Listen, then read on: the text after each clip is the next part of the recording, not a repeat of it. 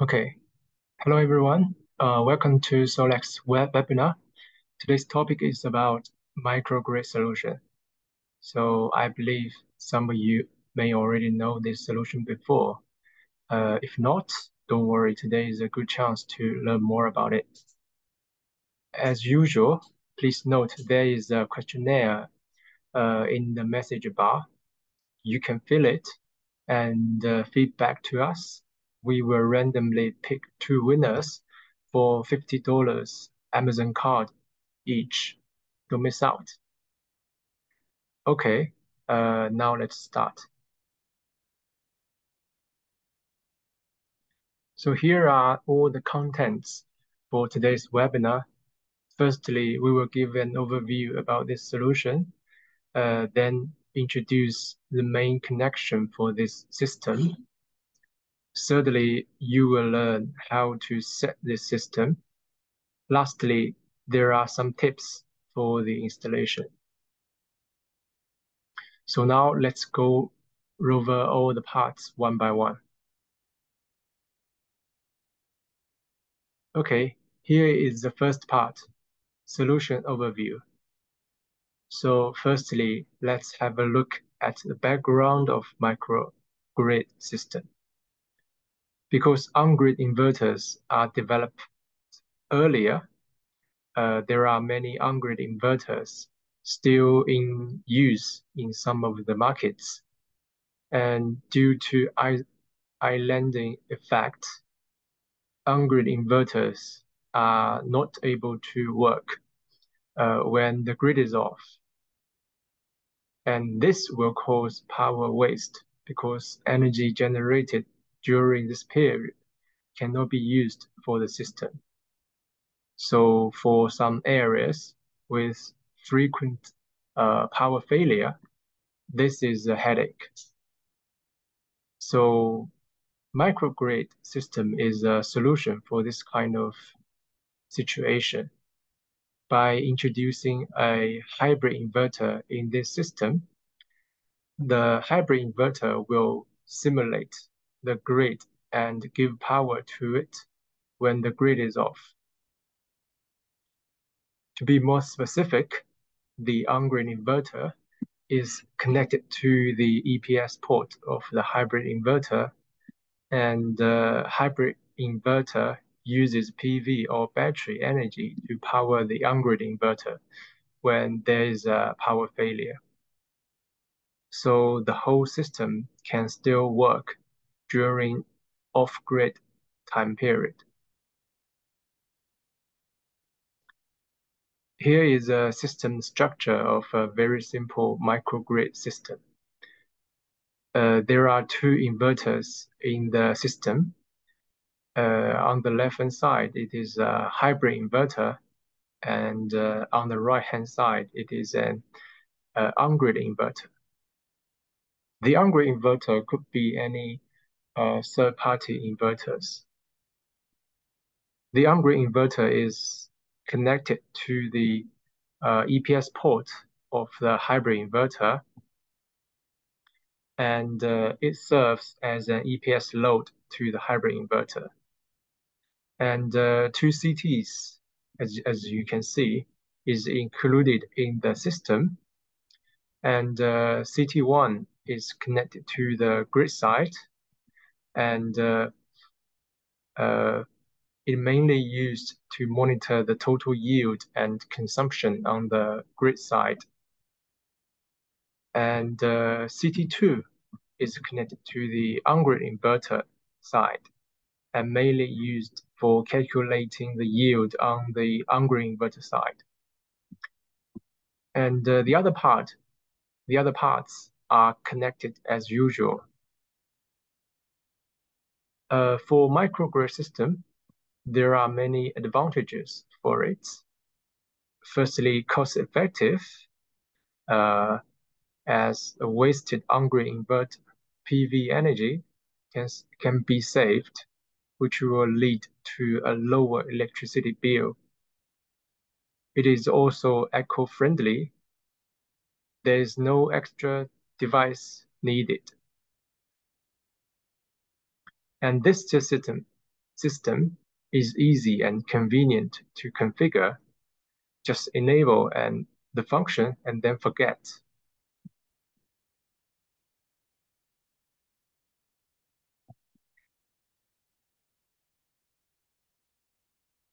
So now we will introduce how the system actually works.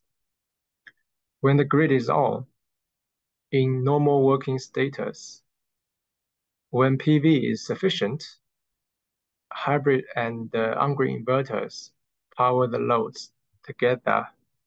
If there is surplus energy on the on-grid inverter, it will also charge the battery connected to the hybrid inverter. For example, on-grid inverter generates 3 kilowatts. EPS loads currently is 2 kilowatts.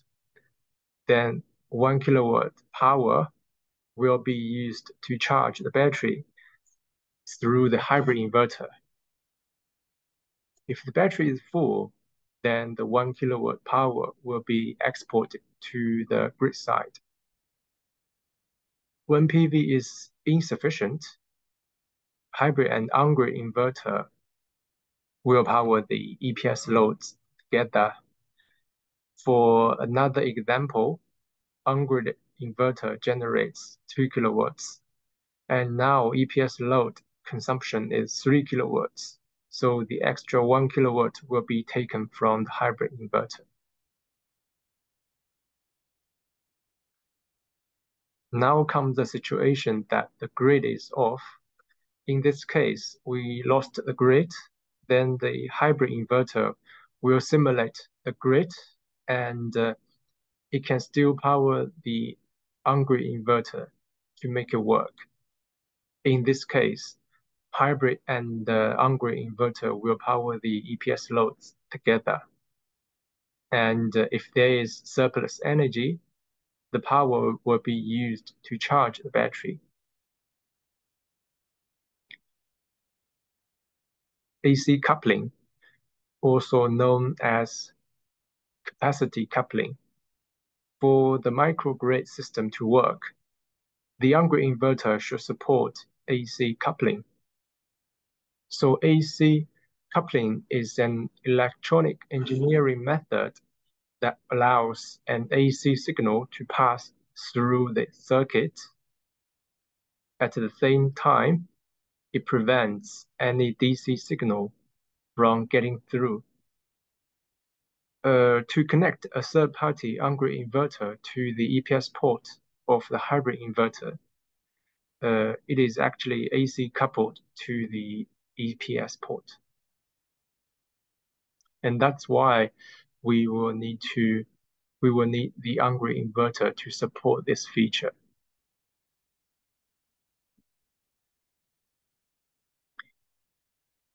Here is a compatible list of SolaX inverters that can support microgrid. Basically, we can see only X1 Hybrid G4, X1 Fit G4 can support microgrid system. And Fit G4 can only be used in pure off-grid situation. Sorry, it cannot be used. Fit G4 cannot be used in the pure off-grid situation. Also, for the on-grid inverter, it should support frequency increase response. This applies when the on-grid inverter generates too much power and at the same time, the hybrid inverter cannot hold this kind of power. The on-grid inverter should be shut down to ensure the safety of the system. So when the on-grid inverter is producing too much power, the hybrid inverter will increase the EPS port frequency. Then the on-grid inverter will detect the abnormal increasing frequency and react, which is shutting itself down. Also, for the on-grid inverter, there are some power restrictions for it. The on-grid inverter max output power should be less than the maximum hybrid inverter EPS output power, as well as less than maximum battery charging power. Also, here is a table about on-grid inverter maximum power regarding different battery models and quantity. For T58, when connecting 4 batteries, microgrid solution cannot be used. For T30 batteries, the X1 hybrid inverter can connect maximum 4 batteries, as you can see, and the on-grid inverter maximum can be 7.5 kilowatts in 3 and 4 batteries situation.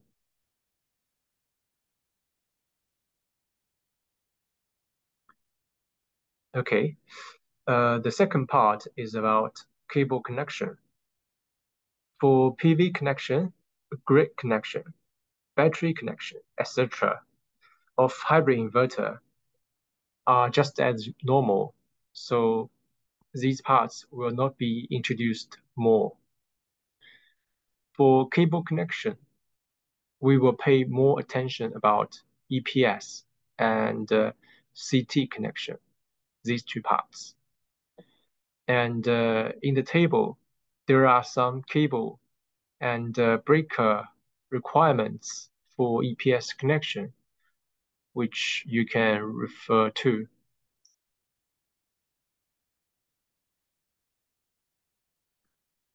Okay, now let's start the EPS connection for hybrid inverter. So we prepare a grid cable, 3 cores, and an EPS cable, which is 2 cores. This is so the reason that we put the grid cable and EPS cable together, it is because that the grid port and the EPS port use the same outside waterproof cover. And then we find the European terminals, the waterproof shield in the accessory package, as the picture shows about all the parts. Then put the grid and EPS cable through the waterproof cover to the corresponding ports, respectively. Step 3, we remove the insulation cover of the electrical wires, roughly 12 millimeters on each wire. Then put the European terminals to these cable ends, respectively. Please make sure the terminals and the cable cores are firmly attached. And finally, use the crimping tool to press them tightly.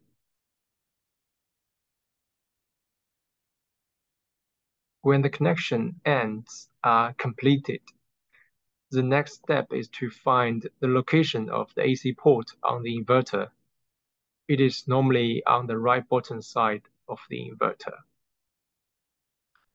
Then insert the crimped terminals into the wiring ports.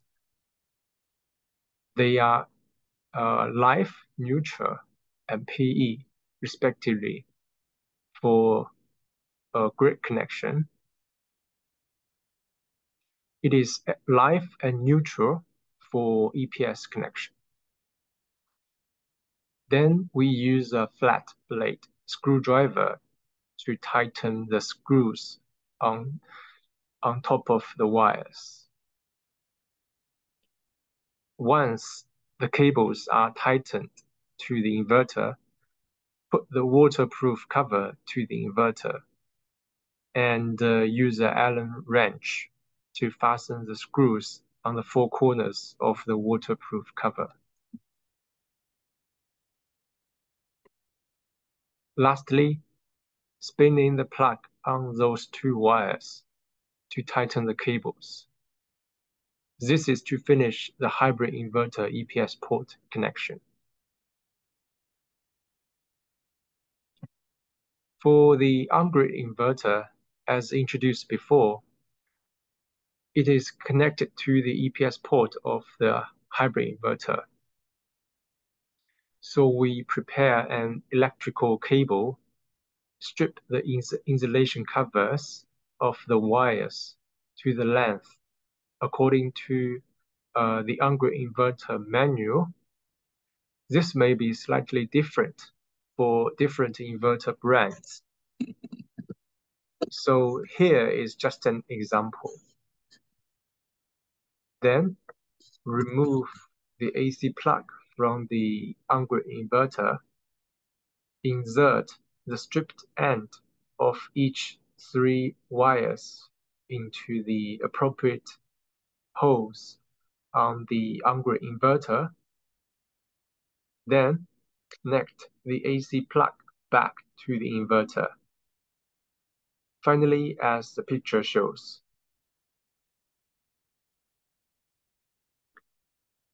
On the other end of the cable, stripped the cover to a certain length.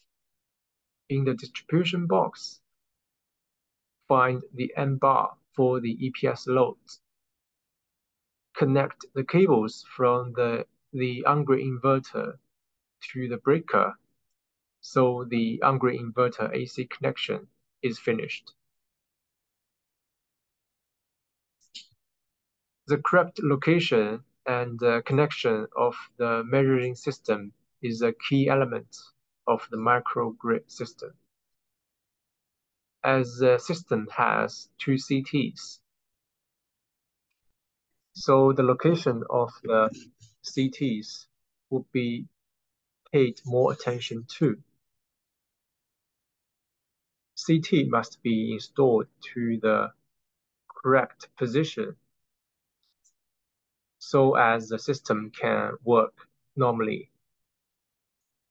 As microgrid normally is not a high power system, so basically 100 amps CT would be enough for use. And as there are 2 CTs, so a RJ45 splitter is required so that both of the 2 CTs can be connected to the same meter CT port on the inverter, as the picture shows. The meter CT port pin definition is shown on the right-hand side. Pin 1 and 8, as marked in red, are for CT1.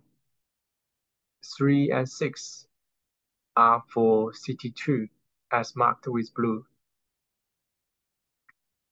CT has a direction. It is also important to clamp the CT to the right direction, as the red arrow shows. So CT1 should be pointing to the grid, while CT2 should be pointing to the hybrid inverter. By default, the CT cable length is around 40 to 50 centimeters, and it can be extended to 10 meters maximum.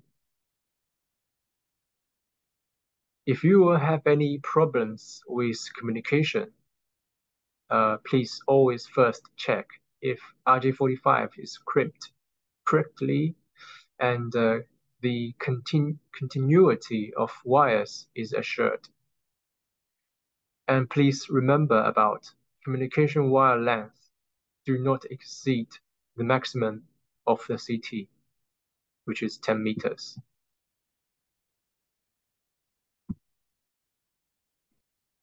And now we come to the third part, system setting. In this section, we will introduce the main settings for microgrid system. They are microgrid setting and CT setting. Other settings will not be introduced here. Also, please note, as microgrid system cannot limit the export power, as our hybrid inverter has no communication with the on-grid inverter. So the on-grid inverter output cannot be controlled. As a result, it is not possible to do zero export control for a microgrid system.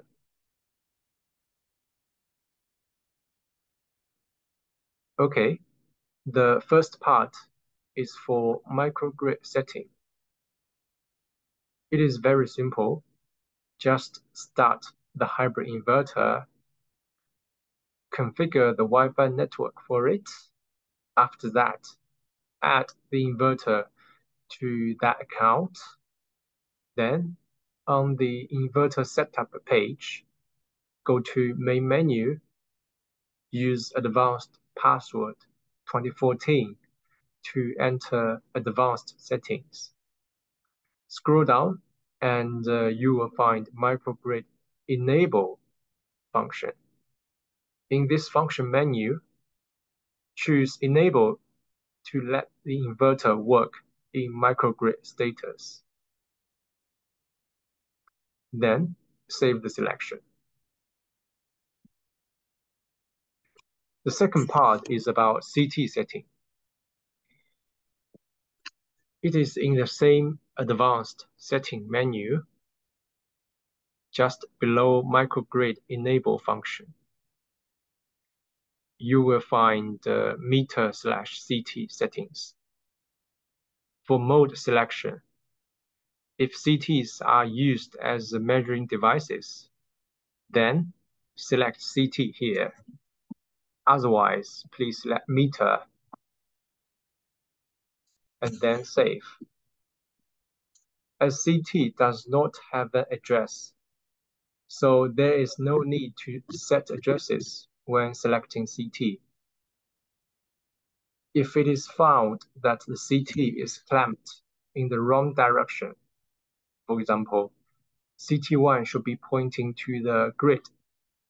However, somehow it is installed pointing to the inverter, and it is no need to go back to the installation site and physically reinstall to reverse direction. Just change the CT1 direction from positive to negative,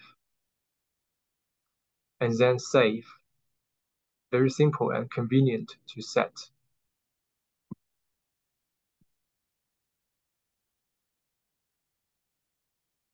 Lastly, here are some tips for installation. First, as we introduced in the beginning, 2 CTs are required for microgrid system. However, this is not a strict requirement. You can also use 1 meter and 1 CT, or use 2 meters. When using 2 meters, both of the 2 meters will use the same RS485 pins on the hybrid inverter's meter CT port, and the 2 meters addresses should be different. Some clients may also wonder whether X3 Hybrid G4 can also support microgrid function, and the answer is no. Due to hardware limitations, X3 Hybrid G4 inverter cannot support microgrid. However, the hybrid parallel system can still work with microgrid function. In other words, maximum 3 X1 Hybrid G4 can be parallel connected together, and their EPS ports are also connected together.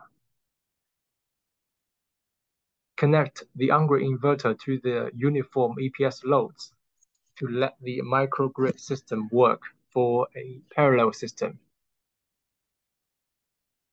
Last but not the least,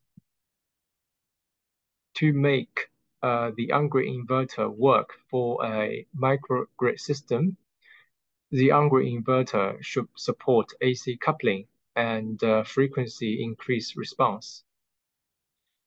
Otherwise, it cannot be installed to the microgrid system. Okay, this is all I want to introduce to you today. Thank you all for listening, and hopefully you found the contents useful for your future installations. If you have any questions, you can kindly let us know. Now let's check some of the questions